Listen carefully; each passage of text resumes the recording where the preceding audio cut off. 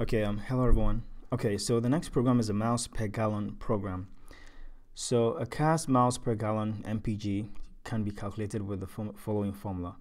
MPG is equal to miles driven over divided by gallons of gas used.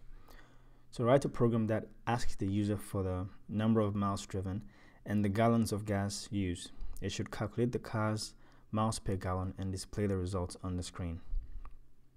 Okay, so we are going to be accepting input. So let me first start with a class.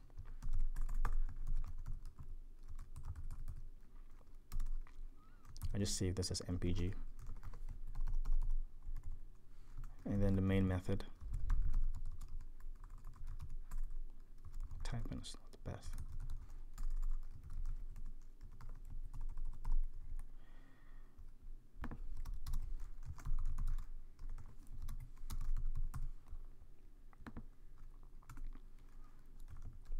We're going to declare some variables. Okay.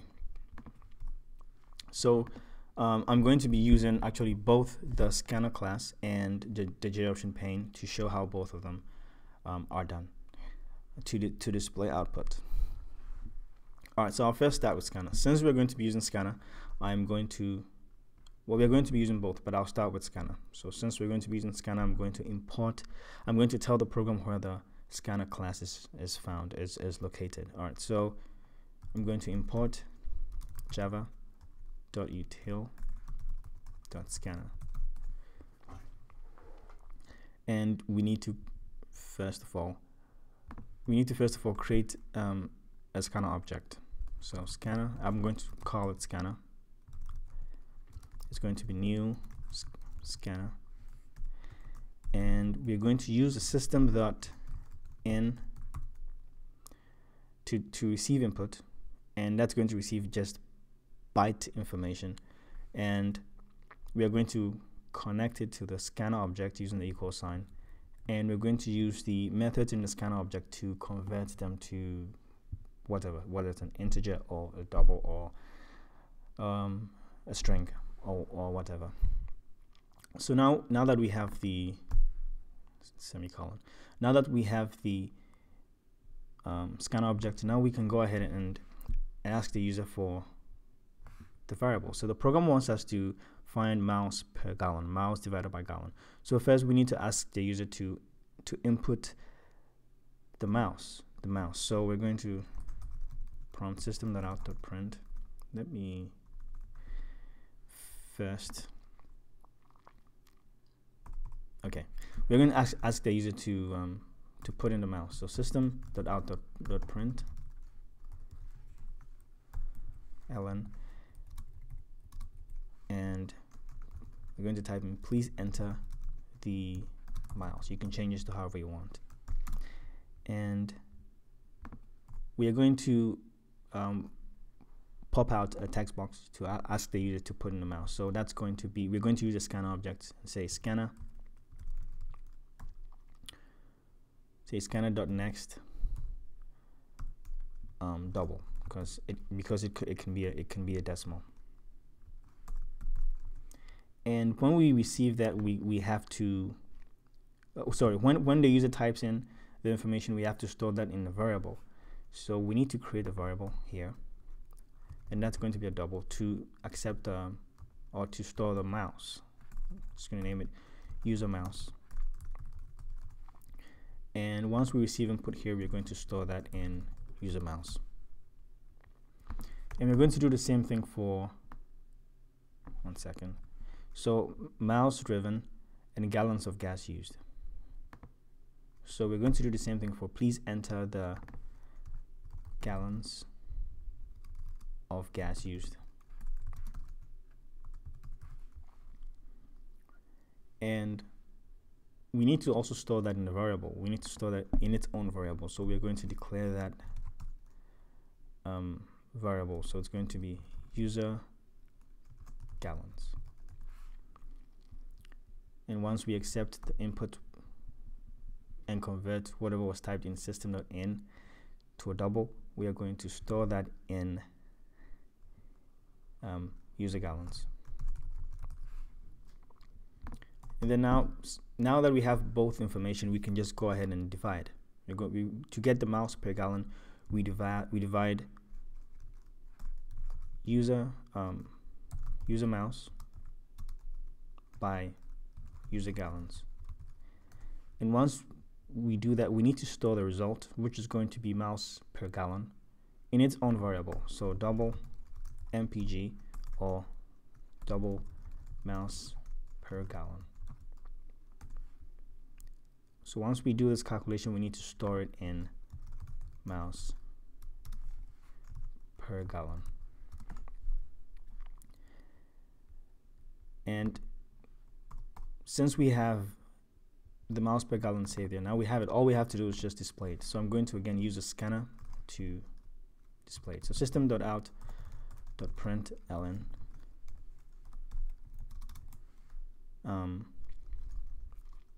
we can say miles per gallon, miles per gallon s, and then we're going to concatenate that with miles per gallon. So we're done. I'm going to go ahead and compile this.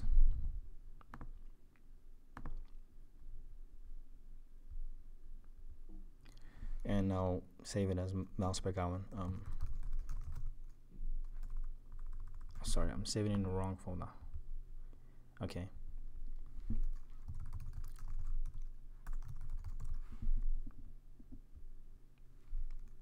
And I'll save it here, MPG.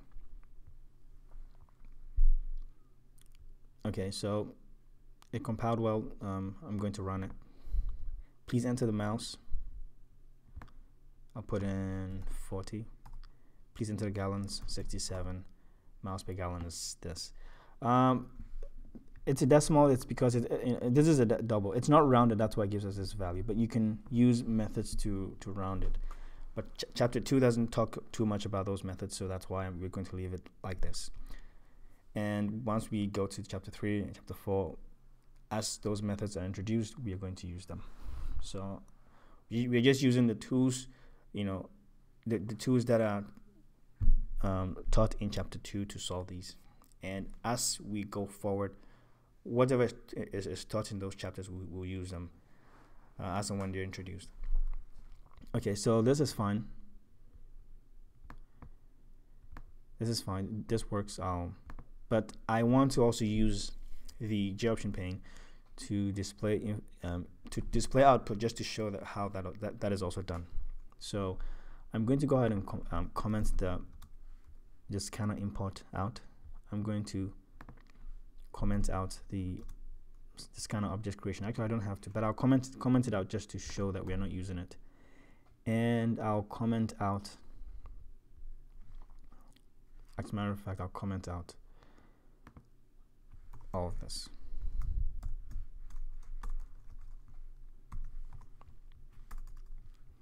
Okay, let's see. All of that. And then we'll start all over. Okay, so that goes down. So we still have the variables. So for the JOption pane to receive inputs, first we're going to use JOption pane dot show input dialog, just to pop out the input box. And it's going to be a message, and the message is going to be, let me just type it.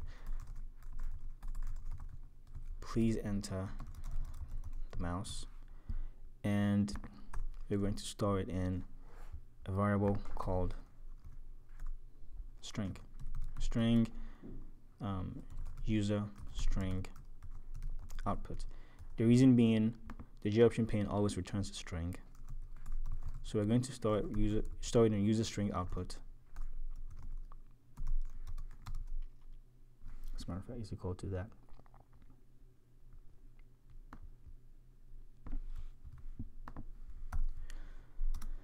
And then, since we have the input, even if the user types in a number, it's going to be a string. So we need to convert that into a double. So to do that, you use double dot pass double, and what we are converting is user string output.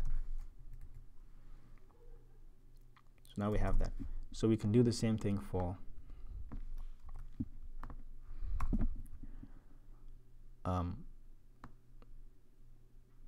gallons. So it's going to be, please enter the gallons of gas used.